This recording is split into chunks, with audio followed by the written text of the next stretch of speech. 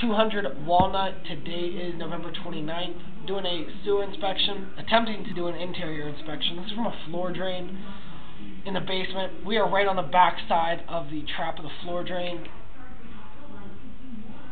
I'll push in here. See, there's some water build up and some sludge. Our camera is unable to get much further than this floor drain here. You can see we just get covered in sludge, whatever we're hitting here.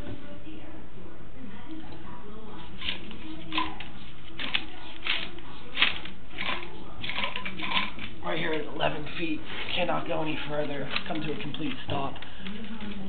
I recommend a hydrojet here, attempt to clear this line out, allow us to see what's going on.